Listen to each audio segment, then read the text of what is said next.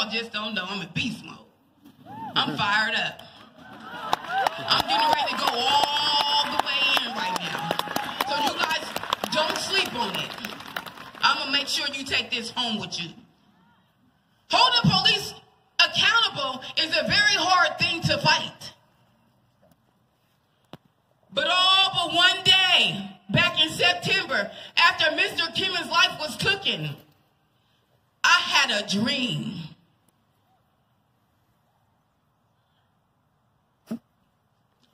That one day,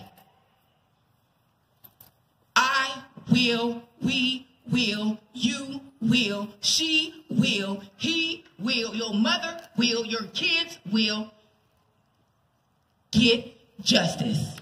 Woo.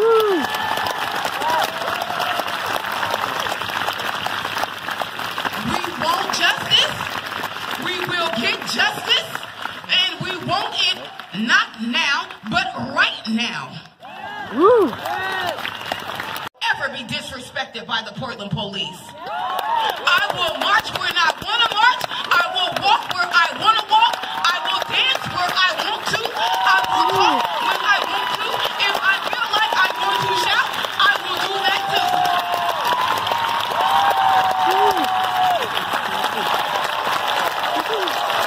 There is no way you can tell me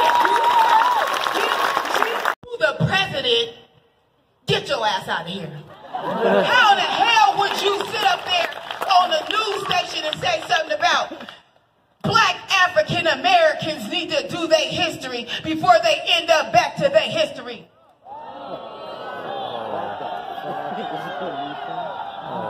Get your ass out of here. Kick, go, and go fast.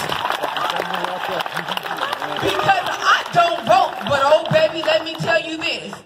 I'm a vote now. Yeah. Because you are disrespectful and you need to take your wife and your kids and you need to live somewhere else.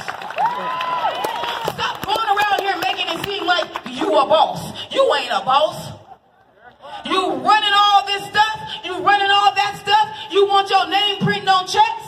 For what? You don't know nothing. You gonna tuck your tail like you did when them protesters ran up on your ass